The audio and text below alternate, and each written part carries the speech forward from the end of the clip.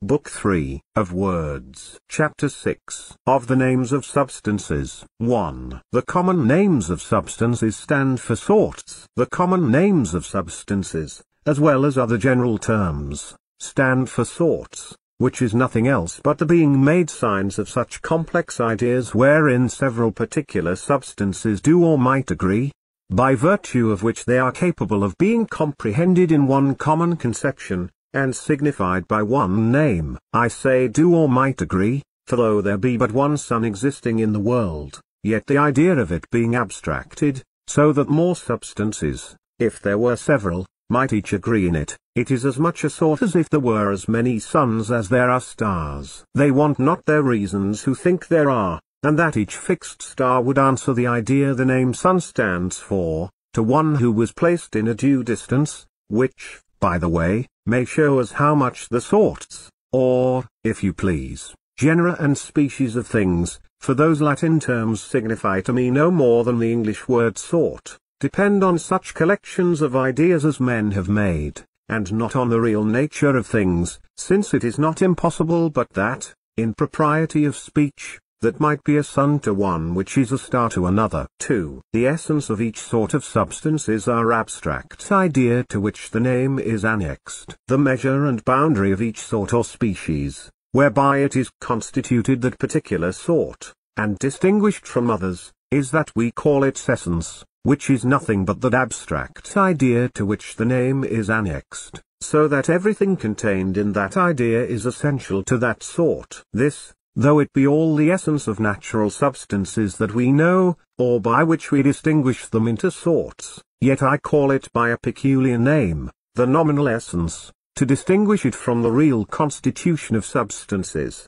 upon which depends this nominal essence, and all the properties of that sort, which, therefore, as has been said, may be called the real essence, v.g. the nominal essence of gold is that complex idea the word gold stands for. Let it be, for instance, a body yellow, of a certain weight, malleable, fusible, and fixed. But the real essence is the constitution of the insensible parts of that body, on which those qualities and all the other properties of gold depend. How far these two are different, though they are both called essence, is obvious at first sight to discover. 3. The nominal and real essence different. For, though perhaps voluntary motion, with sense and reason, joined to a body of a certain shape, be the complex idea to which I and others annex the name man, and so be the nominal essence of the species so called, yet nobody will say that complex idea is the real essence and source of all those operations which are to be found in any individual of that sort. The foundation of all those qualities which are the ingredients of our complex idea,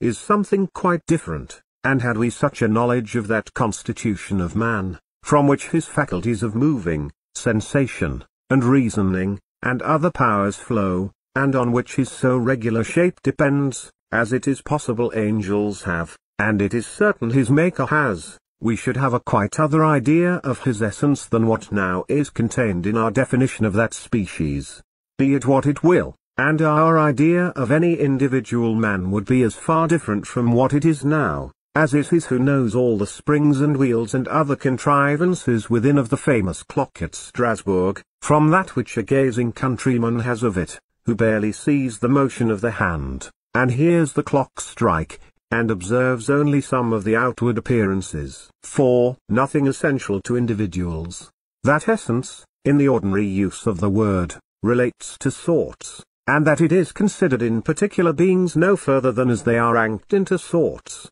appears from hence, that, take but away the abstract ideas by which we sort individuals, and rank them under common names, and then the thought of anything essential to any of them instantly vanishes. We have no notion of the one without the other, which plainly shows their relation. It is necessary for me to be as I am. God and nature has made me so, but there is nothing I have is essential to me. An accident or disease may very much alter my color or shape. A fever or fall may take away my reason or memory, or both, and an apoplexy leave neither sense, nor understanding, no, nor life. Other creatures of my shape may be made with more and better, or fewer and worse faculties than I have, and others may have reason and sense in a shape and body very different from mine. None of these are essential to the one or the other, or to any individual whatever, till the mind refers it to some sort or species of things, and then presently,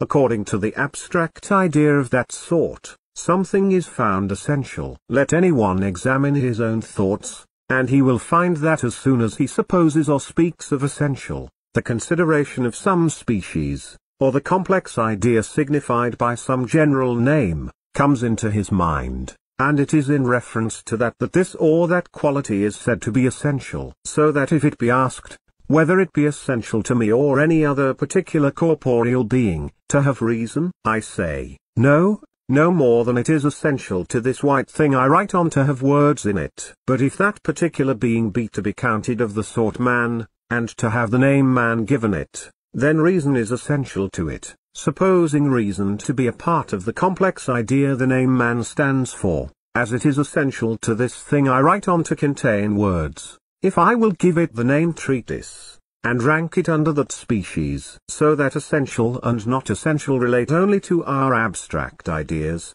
and the names annexed to them, which amounts to no more than this, that whatever particular thing has not in it those qualities which are contained in the abstract idea which any general term stands for, cannot be ranked under that species, nor be called by that name, since that abstract idea is the very essence of that species. 5. The only essences perceived by us in individual substances are those qualities which entitle them to receive their names. Thus, if the idea of body with some people be bare extension or space, then solidity is not essential to body. If others make the idea to which they give the name body to be solidity and extension, then solidity is essential to body. That therefore, and that alone, is considered as essential, which makes a part of the complex idea the name of a sort stands for, without which no particular thing can be reckoned of that sort, nor be entitled to that name. Should there be found a parcel of matter that had all the other qualities that are in iron, but wanted obedience to the lodestone, and would neither be drawn by it nor receive direction from it, would any one question whether it wanted anything essential? It would be absurd to ask whether a thing really existing wanted anything essential to it, or could it be demanded whether this made an essential or specific difference or no, since we have no other measure of essential or specific but our abstract ideas. And to talk of specific differences in nature, without reference to general ideas and names, is to talk unintelligibly, for I would ask anyone, what is sufficient to make an essential difference in nature between any two particular beings, without any regard had to some abstract idea, which is looked upon as the essence and standard of a species. All such patterns and standards being quite laid aside, particular beings, considered barely in themselves, will be found to have all their qualities equally essential, and everything in each individual will be essential to it, or, which is more, nothing at all. For, though it may be reasonable to ask, whether obeying the magnet be essential to iron, yet I think it is very improper and insignificant to ask, whether it be essential to the particular parcel of matter I cut my pen with, without considering it under the name iron, or as being of a certain species. And if, as has been said, our abstract ideas, which have names annexed to them, are the boundaries of species, nothing can be essential but what is contained in those ideas. 6. Even the real essences of individual substances imply potential sorts. It is true, I have often mentioned real essence, distinct in substances from those abstract ideas of them, which I call their nominal essence. By this real essence I mean, that real constitution of anything, which is the foundation of all those properties that are combined in, and are constantly found to coexist with the nominal essence, that particular constitution which everything has within itself, without any relation to anything without it. But essence, even in this sense, relates to a sort, and supposes a species. For, being that real constitution on which the properties depend, it necessarily supposes a sort of things, properties belonging only to species, and not to individuals, v.g. supposing the nominal essence of gold to be a body of such a peculiar color and weight, with malleability and fusibility, The real essence is that constitution of the parts of matter on which these qualities and their union depend, and is also the foundation of its solubility in aqua regia and other properties, accompanying that complex idea. Here are essences and properties, but all upon supposition of a sort or general abstract idea, which is considered as immutable, but there is no individual parcel of matter to which any of these qualities are so annexed as to be essential to it or inseparable from it. That which is essential belongs to it as a condition whereby it is of this or that sort, but take away the consideration of its being ranked under the name of some abstract idea, and then there is nothing necessary to it, nothing inseparable from it. Indeed, as to the real essences of substances, we only suppose their being, without precisely knowing what they are, but that which annexes them still to the species is the nominal essence, of which they are the supposed foundation and cause. 7. The nominal essence bounds the species to us. The next thing to be considered is, by which of those essences it is that substances are determined into sorts or species, and that, it is evident, is by the nominal essence. For it is that alone that the name, which is the mark of the sort, signifies. It is impossible, therefore, that anything should determine the sorts of things, which we rank under general names, but that idea which that name is designed as a mark for, which is that, as has been shown, which we call nominal essence. Why do we say this is a horse, and that a mule, this is an animal, that an herb? How comes any particular thing to be of this or that sort, but because it has that nominal essence, or, which is all one, agrees to that abstract idea, that name is annexed to. And I desire anyone but to reflect on his own thoughts, when he hears or speaks any of those or other names of substances, to know what sort of essences they stand for. 8. The nature of species as formed by us, and that the species of things to us are nothing but the ranking them under distinct names, according to the complex ideas in us, and not according to precise, distinct, real essences in them, is plain from hence that we find many of the individuals that are ranked into one sort, called by one common name, and so received as being of one species, have yet qualities, depending on their real constitutions, as far different one from another as from others from which they are accounted to differ specifically. This, as it is easy to be observed by all who have to do with natural bodies,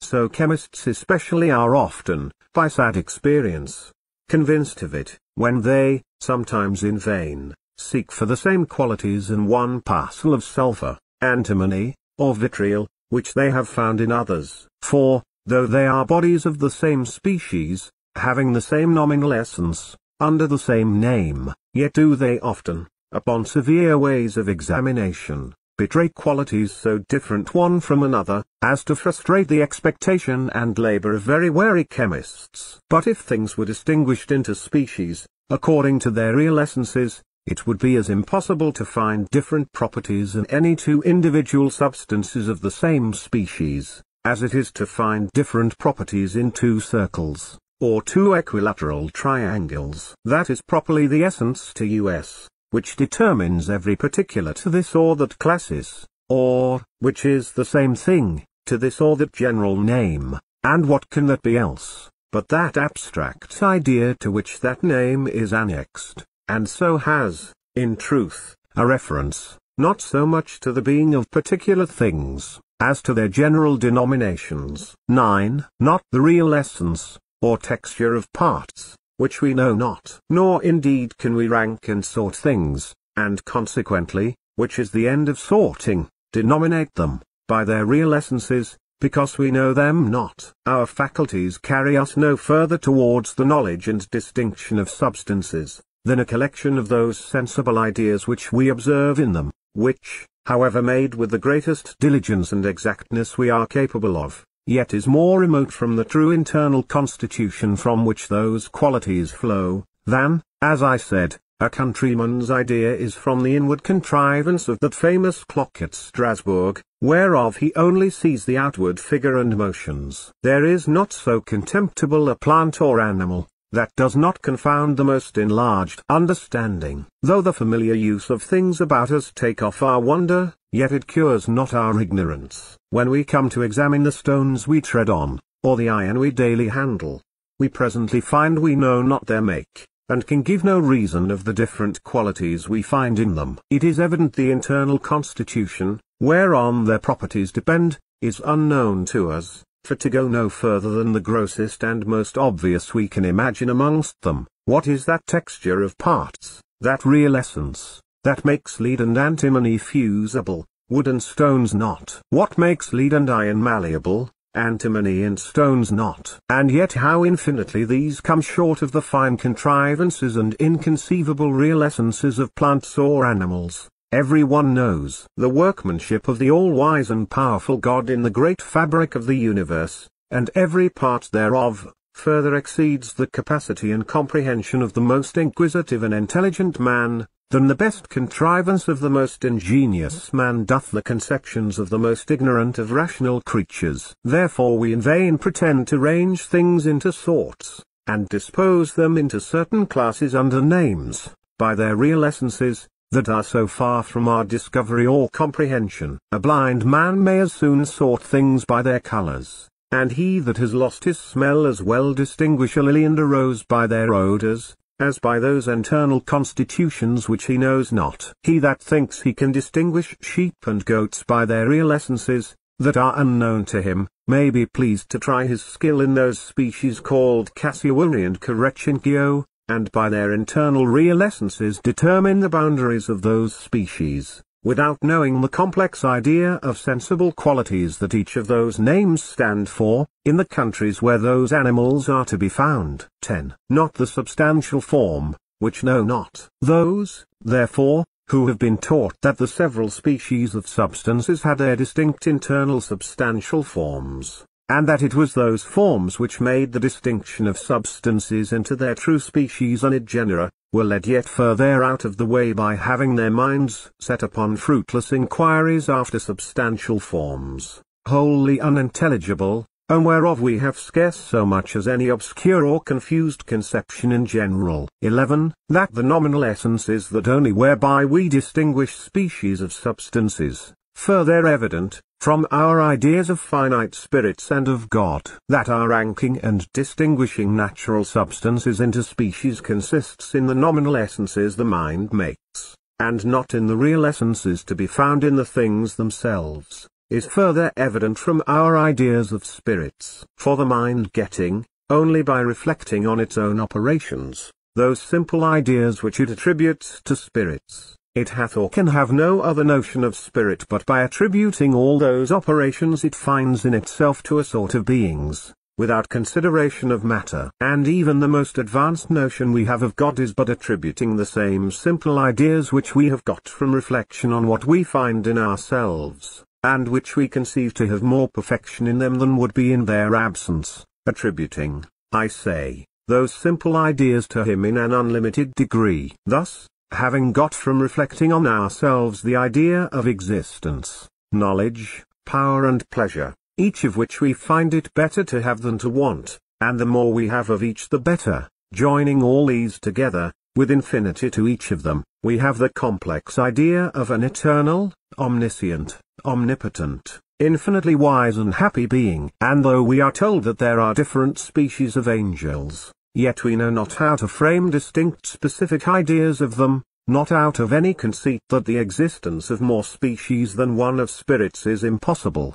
but because having no more simple ideas, nor being able to frame more, applicable to such beings, but only those few taken from ourselves, and from the actions of our own minds in thinking, and being delighted, and moving several parts of our bodies, we can no otherwise distinguish in our conceptions the several species of spirits, one from another, but by attributing those operations and powers we find in ourselves to them in a higher or lower degree, and so have no very distinct specific ideas of spirits, except only of God, to whom we attribute both duration and all those other ideas with infinity, to the other spirits, with limitation. Nor, as I humbly conceive, do we, between God and them in our ideas, put any difference, by any number of simple ideas which we have of one and not of the other, but only that of infinity. All the particular ideas of existence, knowledge,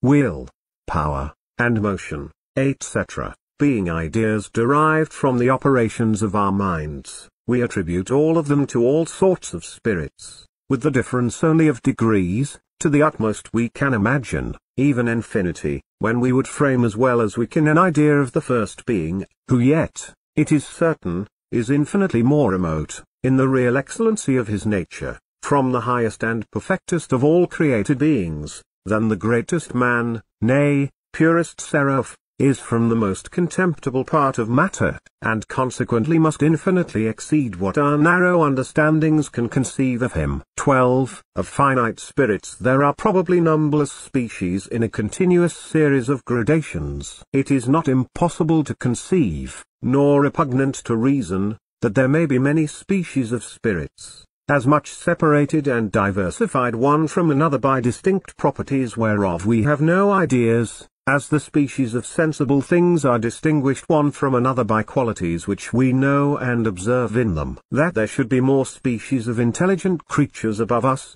than there are of sensible and material below us, is probable to me from hence, that in all the visible corporeal world, we see no chasms or gaps. All quite down from us the descent is by easy steps, and a continued series of things, that in each remove differ very little one from the other. There are fishes that have wings, and are not strangers to the airy region, and there are some birds that are inhabitants of the water, whose blood is cold as fishes, and their flesh so like in taste that the scrupulous are allowed them on fish days. There are animals so near of kin both to birds and beasts that they are in the middle between both. Amphibious animals link the terrestrial and aquatic together. Seals live at land and sea, and porpoises have the warm blood and entrails of a hog, not to mention what is confidently reported of mermaids, or seamen. There are some brutes that seem to have as much knowledge and reason as some that are called men, and the animal and vegetable kingdoms are so nearly joined,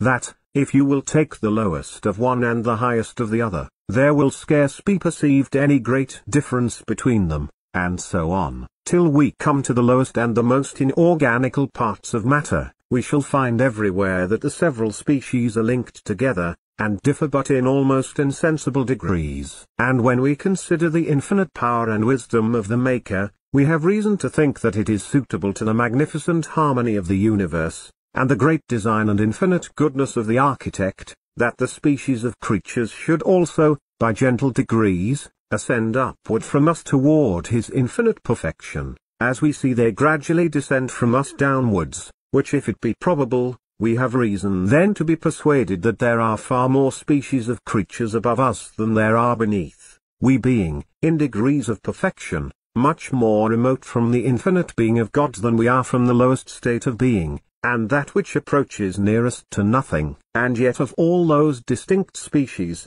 for the reasons above said, we have no clear distinct ideas. 13. The nominal essence that of the species, as conceived by us, proved from water and ice. But to return to the species of corporeal substances. If I should ask anyone whether ice and water were two distinct species of things, I doubt not but I should be answered in the affirmative, and it cannot be denied but he that says they are two distinct species is in the right. But if an Englishman bred in Jamaica, who perhaps had never seen nor heard of ice, coming into England in the winter, find the water he put in his basin at night in a great part frozen in the morning, and, not knowing any peculiar name it had, should call it hardened water, I ask whether this would be a new species to him, different from water. And I think it would be answered here, it would not be to him a new species, no more than congealed jelly, when it is cold, is a distinct species from the same jelly fluid and warm, or than liquid gold in the furnace is a distinct species from hard gold in the hands of a workman. And if this be so, it is plain that our distinct species are nothing but distinct complex ideas, with distinct names annexed to them. It is true every substance that exists has its peculiar constitution, whereon depend those sensible qualities and powers we observe in it, but the ranking of things into species, which is nothing but sorting them under several titles, is done by us according to the ideas that we have of them, which, though sufficient to distinguish them by names, so that we may be able to discourse of them when we have them not present before us. Yet if we suppose it to be done by their real internal constitutions, and that things existing are distinguished by nature into species, by real essences, according as we distinguish them into species by names, we shall be liable to great mistakes. 14. Difficulties in the supposition of a certain number of real essences to distinguish substantial beings into species, according to the usual supposition,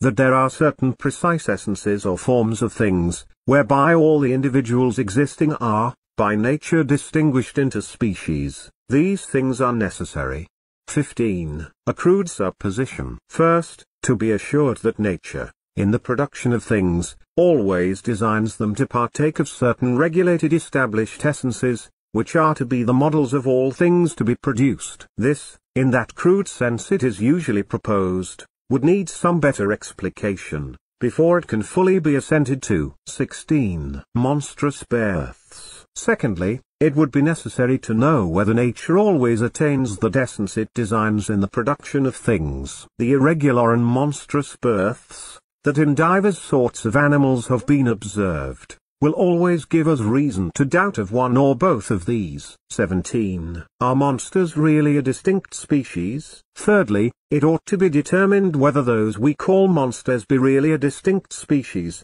according to the scholastic notion of the word species, since it is certain that everything that exists has its particular constitution. And yet we find that some of these monstrous productions have few or none of those qualities which are supposed to result from, and accompany, the essence of that species from whence they derive their originals, and to which, by their descent, they seem to belong. 18. Men can have no ideas of real essences. Fourthly, the real essences of those things which we distinguish into species, and as so distinguished we name, ought to be known, that is, we ought to have ideas of them. But since we are ignorant in these 4 points, the supposed real essences of things stand us not instead for the distinguishing substances into species. 19. Our nominal essences of substances not perfect collections of the properties that flow from the real essence. Fifthly, the only imaginable help in this case would be, that,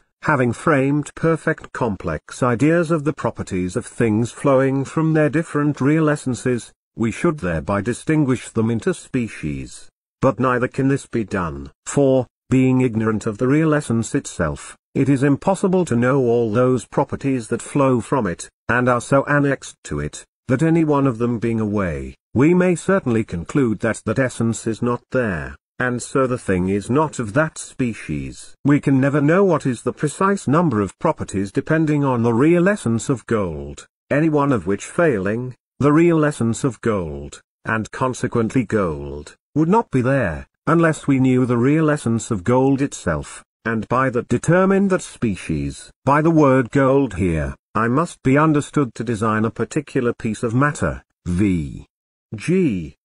the last guinea that was coined. For, if it should stand here, in its ordinary signification, for that complex idea which I or anyone else calls gold, i.e., for the nominal essence of gold, it would be jargon. So hard is it to show the various meaning and imperfection of words, when we have nothing else but words to do it by. 20. Hence names independent of real essence. By all which it is clear, that our distinguishing substances into species by names, is not at all founded on their real essences, nor can we pretend to range and determine them exactly into species, according to internal essential differences. 21. But stand for such collections of simple ideas as we have made the name stand for. But since, as has been remarked, we have need of general words, though we know not the real essences of things, all we can do is, to collect such a number of simple ideas as,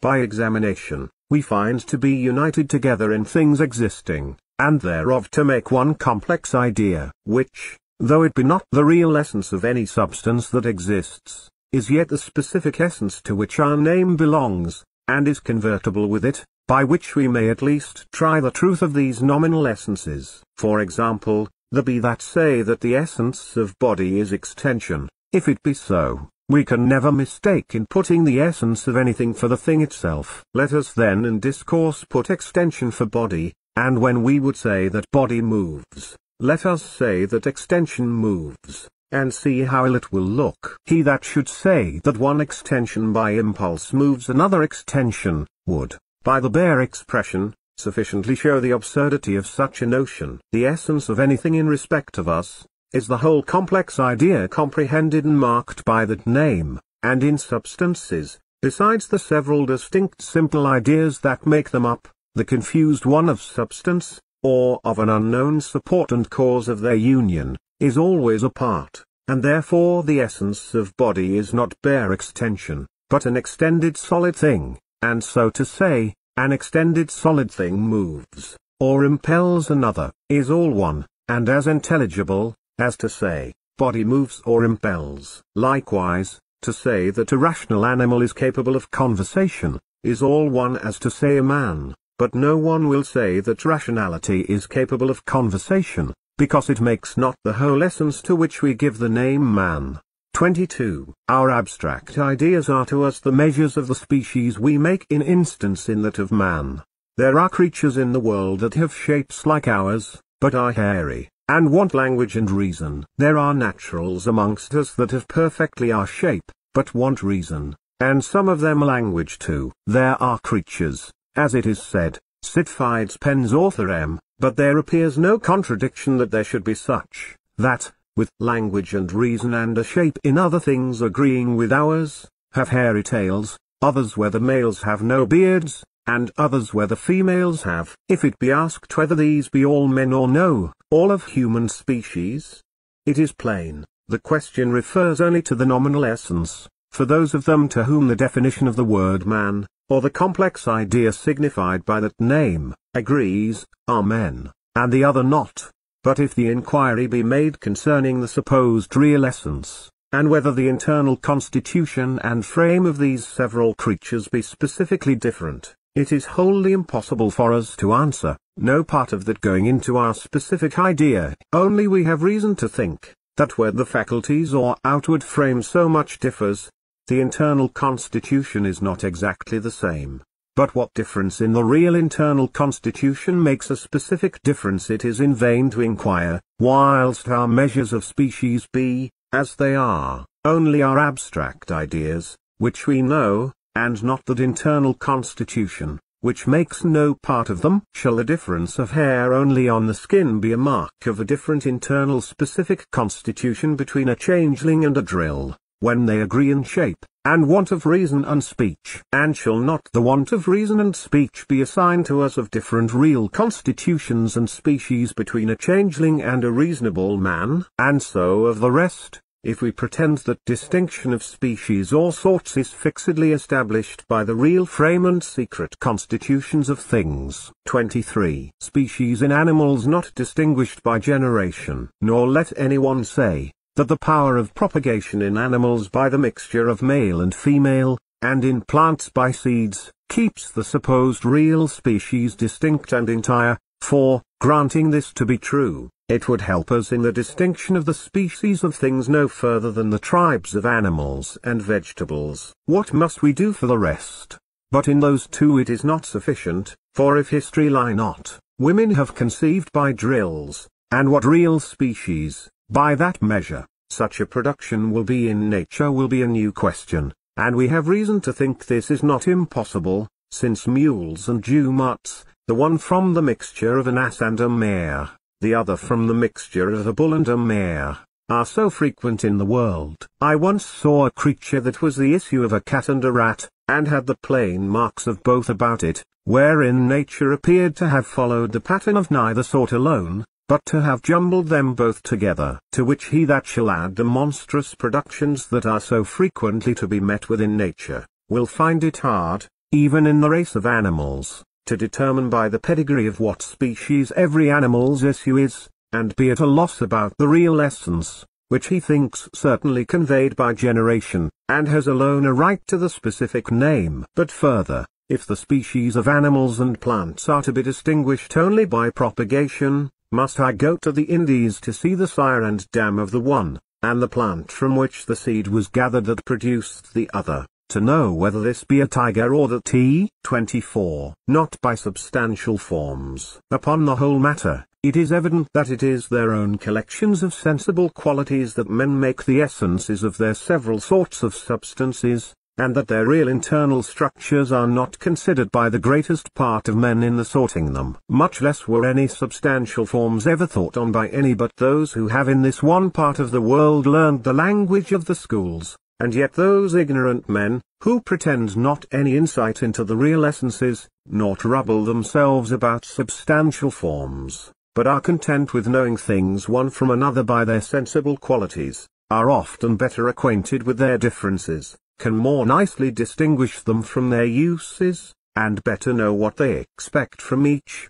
than those learned quick-sighted men, who look so deep into them, and talk so confidently of something more hidden and essential. 25. The specific essences that are common made by men. But supposing that the real essences of substances were discoverable by those that would severely apply themselves to that inquiry, yet we could not reasonably think that the ranking of things under general names was regulated by those internal real constitutions, or anything else but their obvious appearances, since languages, in all countries, have been established long before sciences, so that they have not been philosophers or logicians, or such who have troubled themselves about forms and essences, that have made the general names that are in use amongst the several nations of men, but those more or less comprehensive terms have, for the most part, in all languages, received their birth and signification from ignorant and illiterate people, who sorted and denominated things by those sensible qualities they found in them, thereby to signify them, when absent,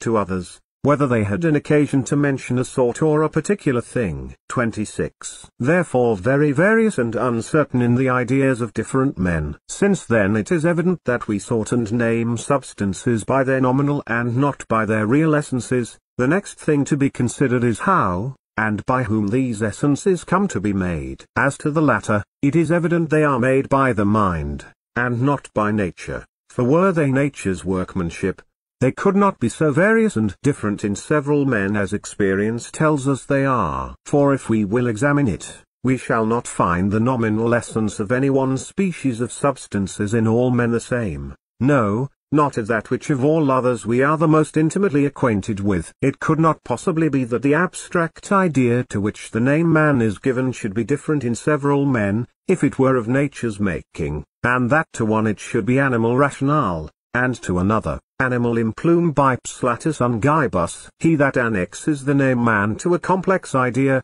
made up of sense and spontaneous motion, joined to a body of such a shape, has thereby one essence of the species man, and he that, upon further examination, adds rationality, has another essence of the species he calls man, by which means the same individual will be a true man to the one which is not so to the other. I think there is scarce anyone will allow this upright figure, so well known, to be the essential difference of the species man, and yet how far men determine of the sorts of animals rather by their shape than descent, is very visible, since it has been more than once debated, whether several human fetuses should be preserved or received to baptism or no, only because of the difference of their outward configuration from the ordinary make of children, without knowing whether they were not as capable of reason as infants cast in another mould, some whereof, though of an approved shape, are never capable of as much appearance of reason all their lives as is to be found in an ape, or an elephant, and never give any signs of being acted by a rational soul, whereby it is evident, that the outward figure, which only was found wanting, and not the faculty of reason, which nobody could know would be wanting in its due season, was made essential to the human species. The learned divine and lawyer must, on such occasions, renounce his sacred definition of animal rationale, and substitute some other essence of the human species. Monsieur Ménage furnishes us with an example worth the taking notice of on this occasion, when the abbot of St. Martin, says he, was born. He had so little of the figure of a man, that it bespake him rather a monster. It was for some time under deliberation, whether he should be baptized or number. However, he was baptized, and declared a man provisionally, till time should show what he would prove. Nature had moulded him so untowardly, that he was called all his life the abbot Melatru, that is ill-shaped. He was of Manajana, 278, 430. This child, we see, was very near being excluded out of the species of man, barely by his shape. He escaped very narrowly as he was, and it is certain, a figure a little more oddly turned had cast him, and he had been executed, as a thing not to be allowed to pass for a man. And yet there can be no reason given why, if the lineaments of his face had been a little altered, a rational soul could not have been lodged in him, why a visage somewhat longer, or a nose flatter, or a wider mouth, could not have consisted, as well as the rest of his ill figure, with such a soul, such parts, as made him, disfigured as he was, capable to be a dignitary in the church. 27. Nominal essences of particular substances are undetermined by nature, and therefore various as men vary. Wherein, then, would I gladly know, consist the precise and unmovable boundaries of that species? It is plain, if we examine, there is no such thing made by nature, and established by her amongst men. The real essence of that or any other sort of substances, it is evident, we know not, and therefore are so undetermined in our nominal essences, which we make ourselves, that, if several men were to be asked concerning some oddly shaped fetus, as soon as born, whether it were a man or no, it is past doubt one should meet with different answers. Which could not happen, if the nominal essences, whereby we limit and distinguish the species of substances, were not made by man with some liberty, but were exactly copied from precise boundaries set by nature, whereby it distinguished all substances into certain species. Who would undertake to resolve what species that monster was of which is mentioned by Listus, lib. I. c.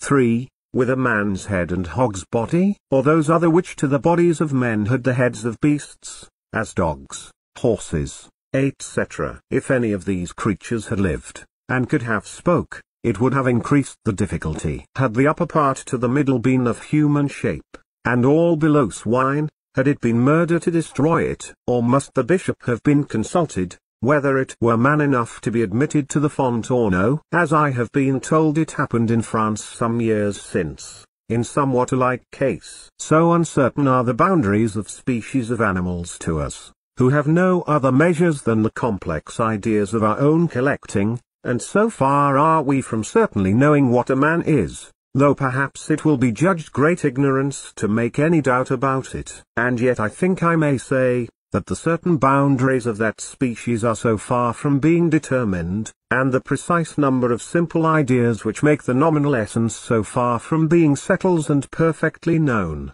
that very material doubts may still arise about it. And I imagine none of the definitions of the word man which we yet have, nor descriptios of that sort of animal, are so perfect and exact as to satisfy a considerate inquisitive person, much less to obtain a general consent, and to be that which men would everywhere stick by, in the decision of cases, and determining of life and death, baptism or no baptism, in productions that might happen. 28. But not so arbitrary as mixed modes. But though these nominal essences of substances are made by the mind, they are not yet made so arbitrarily as those of mixed modes. To the making of any nominal essence, it is necessary, first, that the ideas whereof it consists have such a union as to make but one idea, how compounded soever. Secondly, that the particular ideas so united be exactly the same, neither more nor less. For if two abstract complex ideas differ either in number or sorts of their component parts,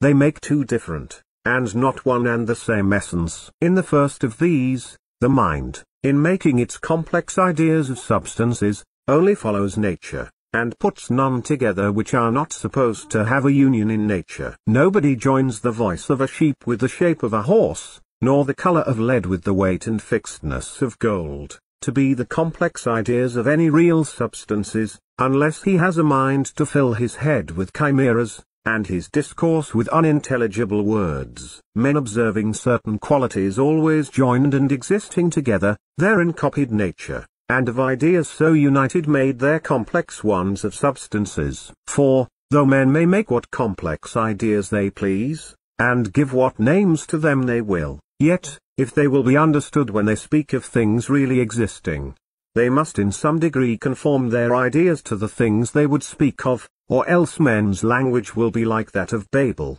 and every man's words, being intelligible only to himself, would no longer serve to conversation and the ordinary affairs of life, if the ideas they stand for be not some way answering the common appearances and agreement of substances as they really exist. 29. Our nominal essences of substances usually consist of a few obvious qualities observed in things. Secondly, though the mind of man, in making its complex ideas of substances, never puts any together that do not really, or are not supposed to, coexist, and so it truly borrows that union from nature, yet the number it combines depends upon the various care, industry, or fancy of him that makes it. Men generally content themselves with some few sensible obvious qualities, and often, if not always, leave out others as material and as firmly united as those that they take. Of sensible substances there are two sorts. One of organized bodies, which are propagated by seed,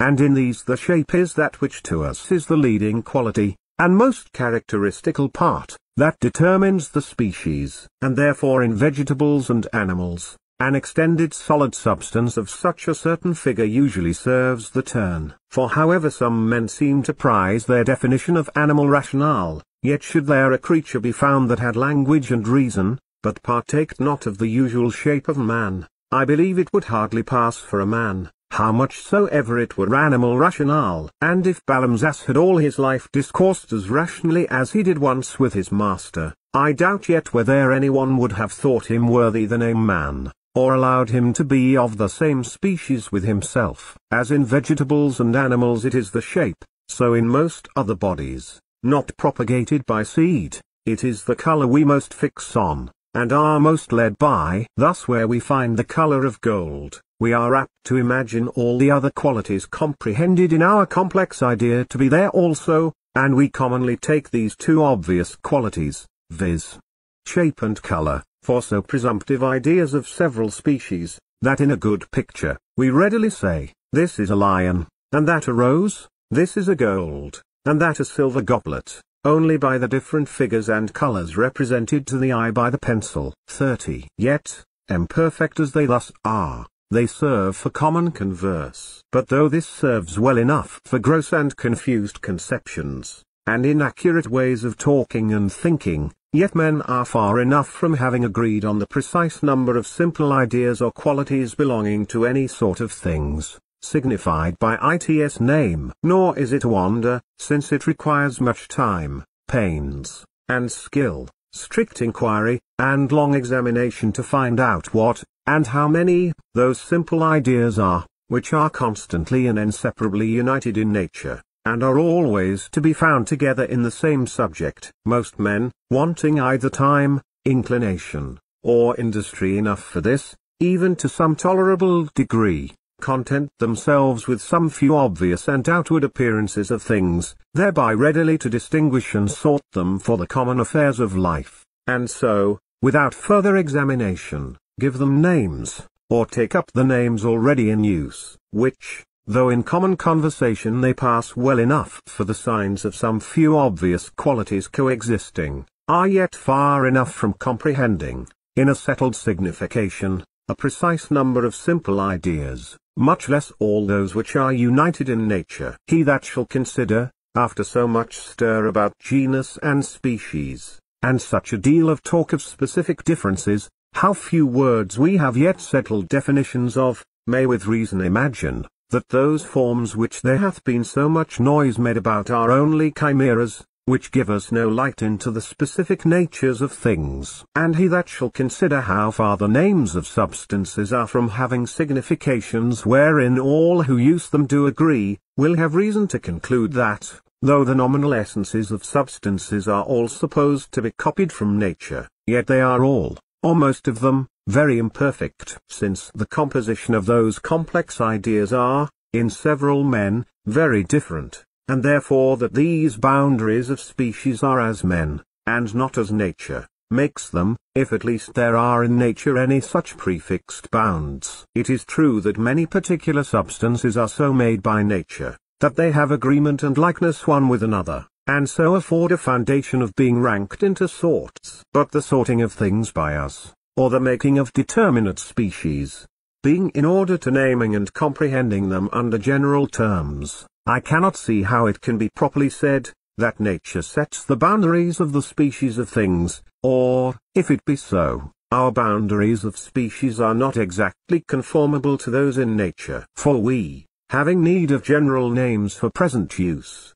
stay not for a perfect discovery of all those qualities which would best show us their most material differences and agreements, but we ourselves divide them, by certain obvious appearances, into species, that we may the easier under general names communicate our thoughts about them. For, having no other knowledge of any substance but of the simple ideas that are united in it, and observing several particular things to agree with others in several of those simple ideas, we make that collection our specific idea, and give it a general name, that in recording our thoughts, and in our discourse with others, we may in one short word designate all the individuals that agree in that complex idea, without enumerating the simple ideas that make it up, and so not waste our time and breath in tedious descriptions, which we see they are fain to do who would discourse of any new sort of things they have not yet a name for. 31. Essences of species under the same name very different in different minds. But however these species of substances pass well enough in ordinary conversation, it is plain that this complex idea wherein they observe several individuals to agree, is by different men made very differently, by some more, and others less accurately. In some, this complex idea contains a greater, and in others a smaller number of qualities, and so is apparently such as the mind makes it. The yellow shining color makes gold to children, others add weight, malleableness, and fusibility, and others yet other qualities, which they find joined with that yellow color, as constantly as its weight and fusibility. For in all these and the like qualities, one has as good a right to be put into the complex idea of that substance wherein they are all joined as another, and therefore different men, leaving out or putting in several simple ideas which others do not, according to their various examination, skill, or observation of that subject, have different essences of gold, which must therefore be of their own and not of nature's making. 32.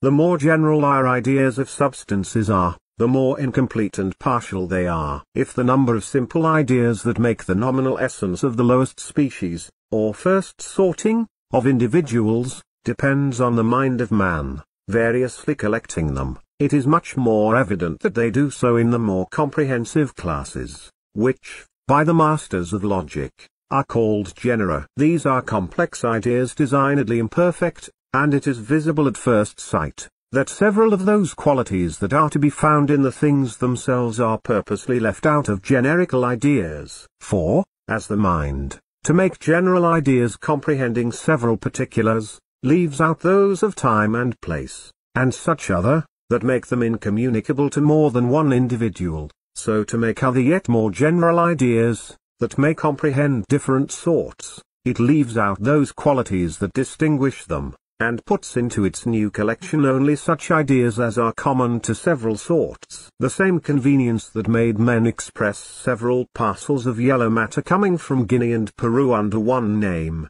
sets them also upon making of one name that may comprehend both gold and silver, and some other bodies of different sorts. This is done by leaving out those qualities, which are peculiar to each sort, and retaining a complex idea made up of those that are common to them all, to which the name metal being annexed, there is a genus constituted, the essence whereof being that abstract idea, containing only malleableness and fusibility, with certain degrees of weight and fixedness, wherein some bodies of several kinds agree, leaves out the color and other qualities peculiar to gold and silver, and the other sorts comprehended under the name metal, whereby it is plain that men follow not exactly the patterns set them by nature, when they make their general ideas of substances, since there is no body to be found which has barely malleableness and fusibility in it, without other qualities as inseparable as those. But men, in making their general ideas,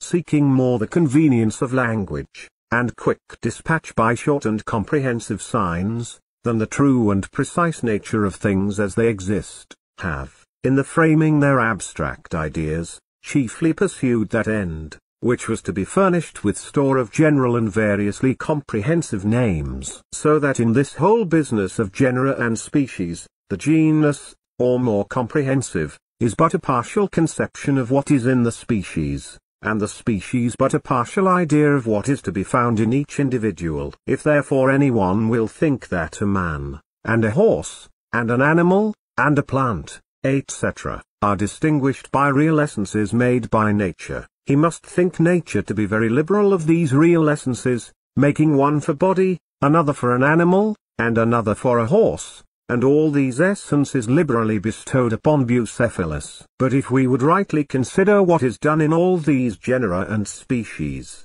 or sorts, we should find that there is no new thing made, but only more or less comprehensive signs, whereby we may be enabled to express in a few syllables great numbers of particular things, as they agree in more or less general conceptions, which we have framed to that purpose. In all which we may observe, that the more general term is always the name of a less complex idea, and that each genus is but a partial conception of the species comprehended under it. So that if these abstract general ideas be thought to be complete, it can only be in respect of a certain established relation between them and certain names which are made use of to signify them, and not in respect of anything existing, as made by nature. 33. This all accommodated to the end of the speech. This is adjusted to the true end of speech, which is to be the easiest and shortest way of communicating our notions. For thus, he that would discourse of things, as they agreed in the complex idea of extension and solidity, needed but use the word body to denote all such. He that to these would join others,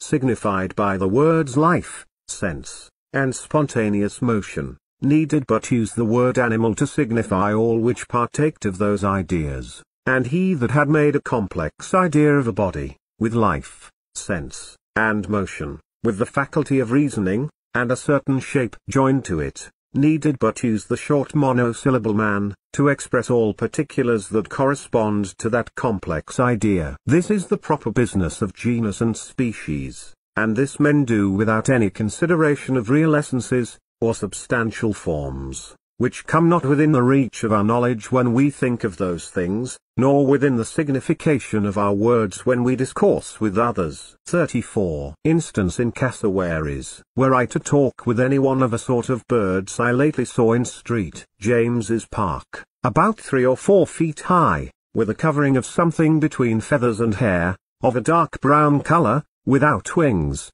but in the place thereof 2 or 3 little branches coming down like sprigs of Spanish broom, long great legs, with feet only of 3 claws, and without a tail, I must make this description of it, and so may make others understand me. But when I am told that the name of it is cassowaries, I may then use that word to stand in discourse for all my complex idea mentioned in that description, though by that word, which is now become a specific name, I know no more of the real essence or constitution of that sort of animals than I did before, and knew probably as much of the nature of that species of birds before I learned the name, as many Englishmen do of swans or herons, which are specific names, very well known, of sorts of birds common in England. 35. Men determine the sorts of substances, which may be sorted variously. From what has been said, it is evident that men make sorts of things. For, it being different essences alone that make different species,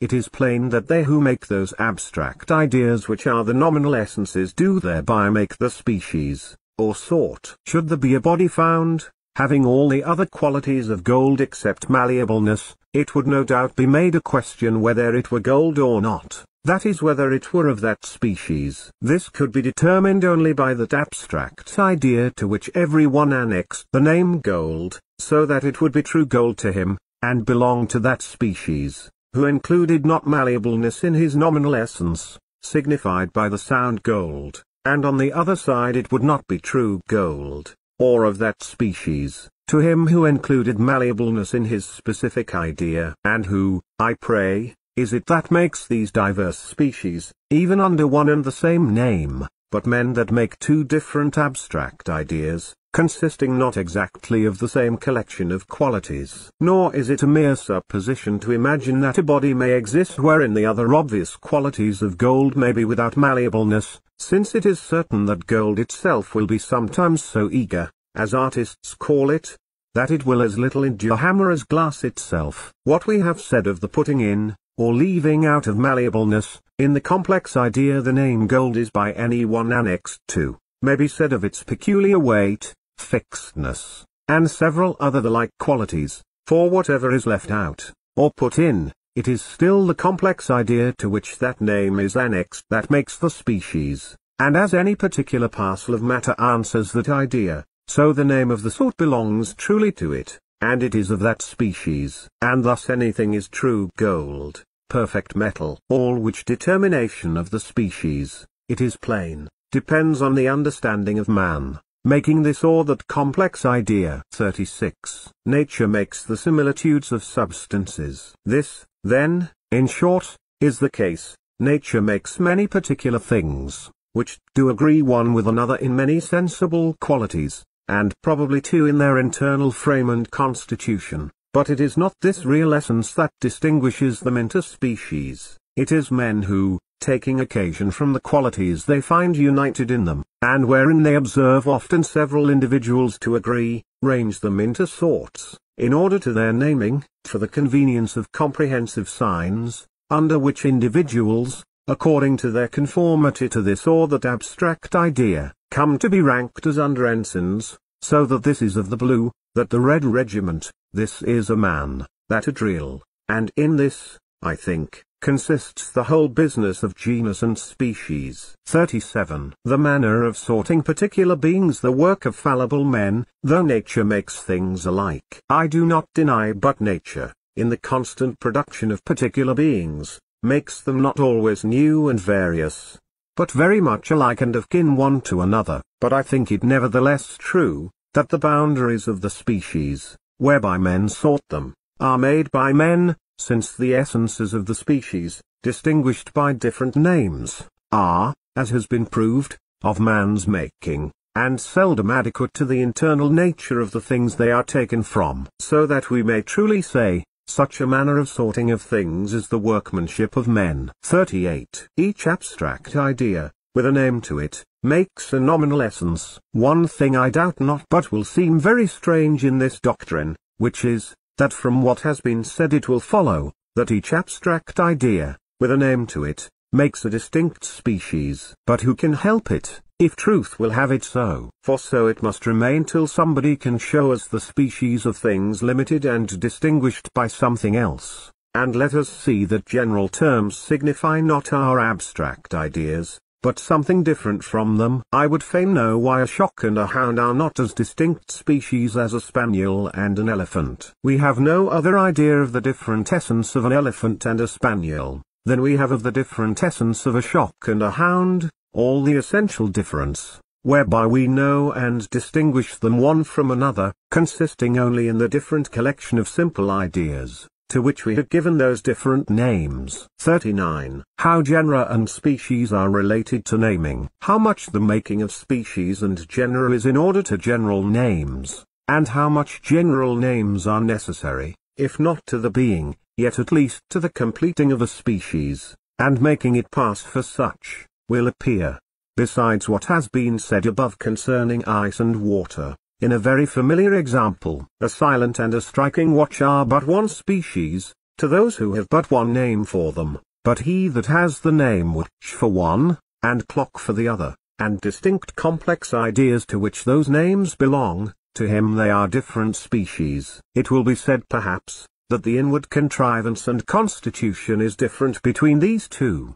which the watchmaker has a clear idea of, and yet it is plain they are but one species to him, when he has but one name for them. For what is sufficient in the inward contrivance to make a new species? There are some watches that are made with 4 wheels, others with 5. Is this a specific difference to the workman? Some have strings and physics, and others none. Some have the balance loose, and others regulated by a spiral spring, and others by hog's bristles. Are any or all of these enough to make a specific difference to the workman, that knows each of these and several other different contrivances in the internal constitutions of watches? It is certain each of these hath a real difference from the rest, but whether it be an essential, a specific difference or no, relates only to the complex idea to which the name watch is given, as long as they all agree in the idea which that name stands for, and that name does not as a generical name comprehend different species under it, they are not essentially nor specifically different. But if anyone will make minute divisions,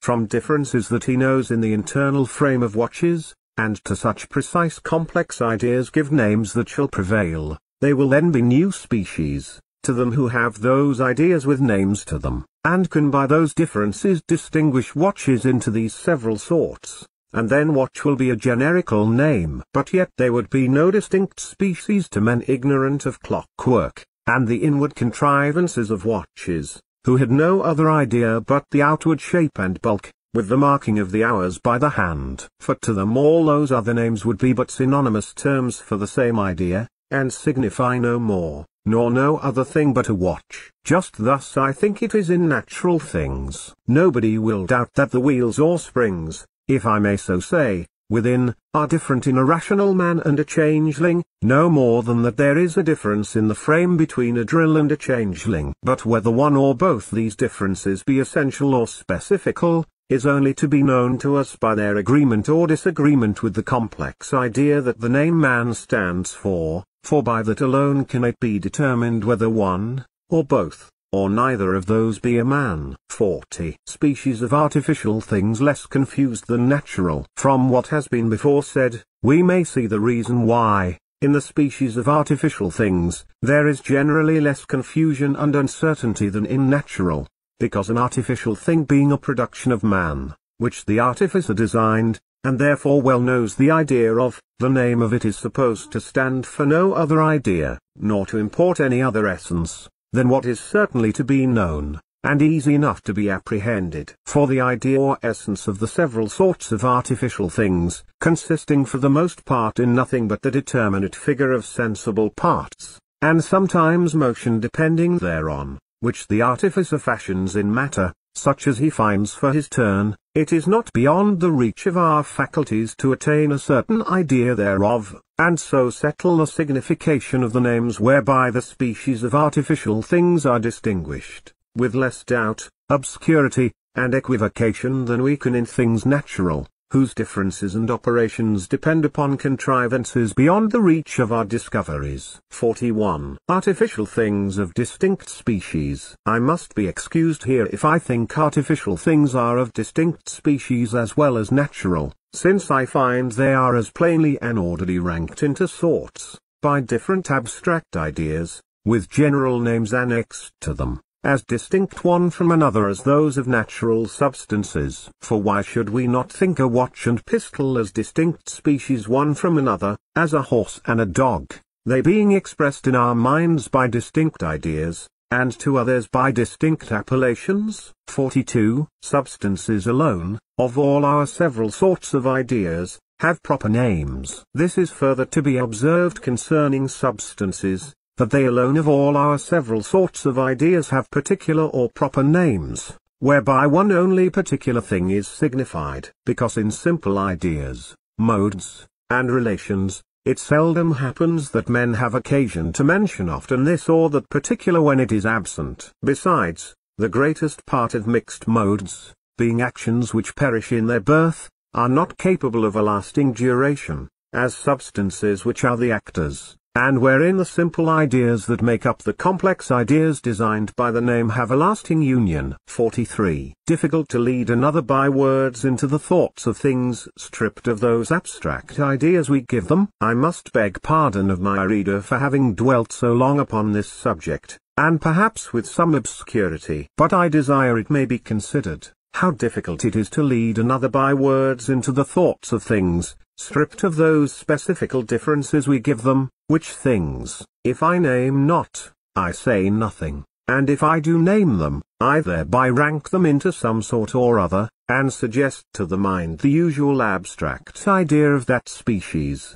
and so cross my purpose. For, to talk of man, and to lay by, at the same time, the ordinary signification of the name man, which is our complex idea usually annexed to it, and bid the reader consider man, as he is in himself, and as he is really distinguished from others in his internal constitution, or real essence, that is, by something he knows not what, looks like trifling, and yet thus one must do who would speak of the supposed real essences and species of things, as thought to be made by nature, if it be but only to make it understood, that there is no such thing signified by the general names which substances are called by, but because it is difficult by known familiar names to do this, give me leave to endeavour by an example to make the different consideration the mind has of specific names and ideas a little more clear, and to show how the complex ideas of modes are referred sometimes to archetypes in the minds of other intelligent beings,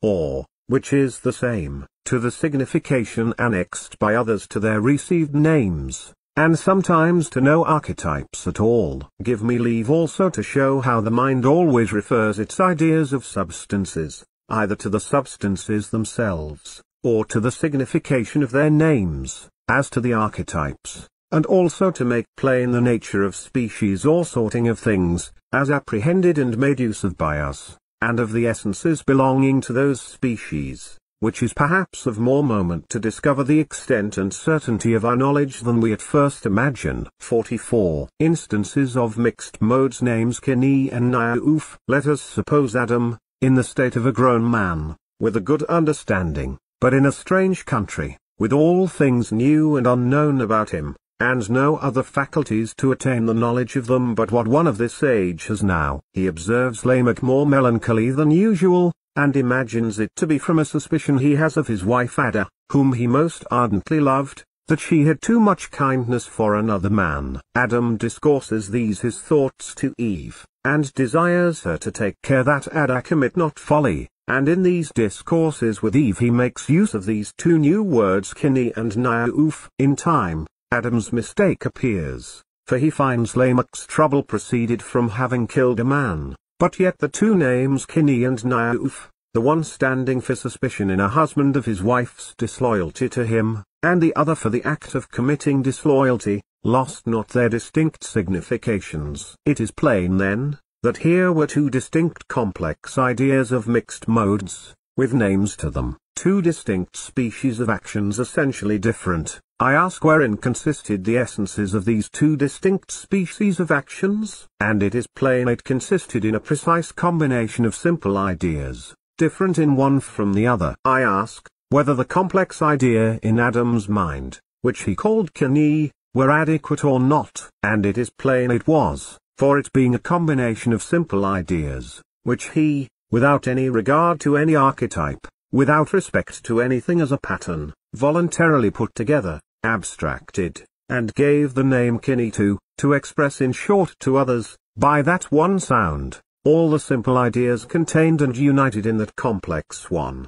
It must necessarily follow that it was an adequate idea. His own choice having made that combination, it had all in it he intended it should, and so could not but be perfect, could not but be adequate, it being referred to no other archetype which it was supposed to represent. 45. These words, Kini and Nuay, by degrees grew into common use, and then the case was somewhat altered. Adam's children had the same faculties, and thereby the same power that he had, to make what complex ideas of mixed modes they pleased in their own minds, to abstract them, and make what sounds they pleased the signs of them, but the use of names being to make our ideas within us known to others, that cannot be done, but when the same sign stands for the same idea in two who would communicate their thoughts and discourse together. Those, therefore, of Adam's children, that found these two words, Kini and Nuay,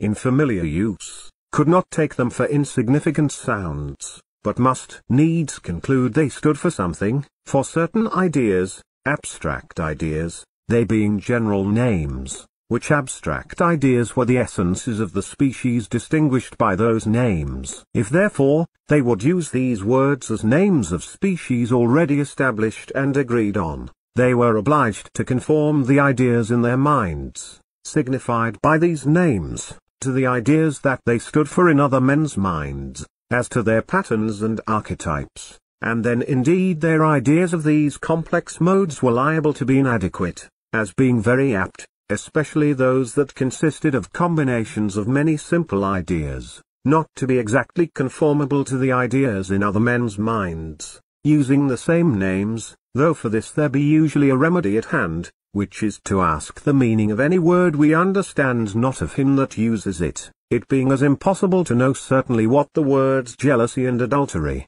which I think answer Hebrew, and Hebrew, stand for in another man's mind, with whom I would discourse about them, as it was impossible, in the beginning of language, to know what Kini and Niaouf stood for in another man's mind, without explication, they being voluntary signs in every one. 46. Instances of a species of substance named Zahab. Let us now also consider, after the same manner, the names of substances in their first application. One of Adam's children, roving in the mountains, lights on a glittering substance which pleases his eye. Home he carries it to Adam, who, upon consideration of it, finds it to be hard, to have a bright yellow color, and an exceeding great weight. These perhaps, at first, are all the qualities he takes notice of in it, and abstracting this complex idea, consisting of a substance having that peculiar bright yellowness, and a weight very great in proportion to its bulk,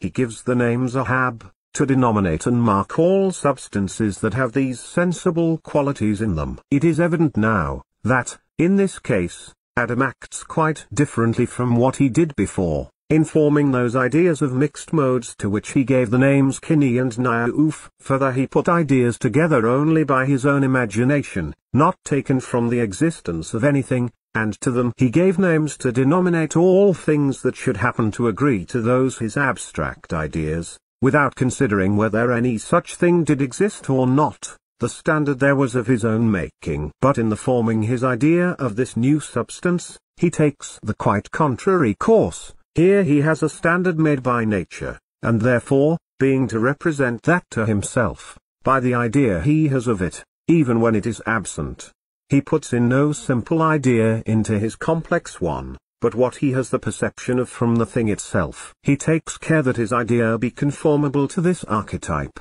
and intends the name should stand for an idea so conformable. 47. This piece of matter, thus denominated Zahab by Adam, being quite different from any he had seen before, nobody, I think, will deny to be a distinct species, and to have its peculiar essence, and that the name Zahab is the mark of the species, and a name belonging to all things partaking in that essence. But here it is plain the essence Adam made the name Zahab stand for was nothing but a body hard, shining, yellow, and very heavy. But the inquisitive mind of man, not content with the knowledge of these, as I may say, superficial qualities, puts Adam upon further examination of this matter. He therefore knocks, and beats it with flints, to see what was discoverable in the inside. He finds it yield to blows, but not easily separate into pieces. He finds it will bend without breaking. Is not now ductility to be added to his former idea,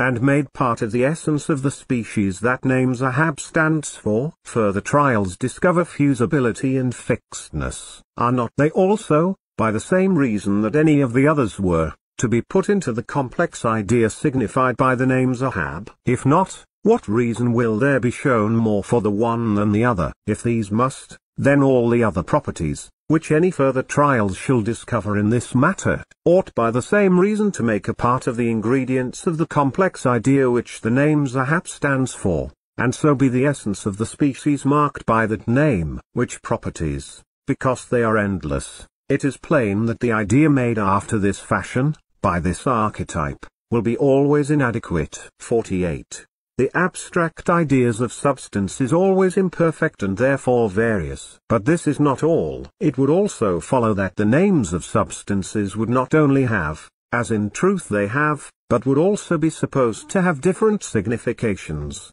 as used by different men, which would very much cumber the use of language. For if every distinct quality that were discovered in any matter by anyone were supposed to make a necessary part of the complex idea signified by the common name given to it, it must follow that men must suppose the same word to signify different things in different men, since they cannot doubt but different men may have discovered several qualities, in substances of the same denomination, which others know nothing of. 49. Therefore to fix the nominal species real essence supposed. To avoid this therefore, they have supposed a real essence belonging to every species, from which these properties all flow, and would have their name of the species stand for that. But they, not having any idea of that real essence in substances, and their words signifying nothing but the ideas they have, that which is done by this attempt is only to put the name or sound in the place instead of the thing having that real essence,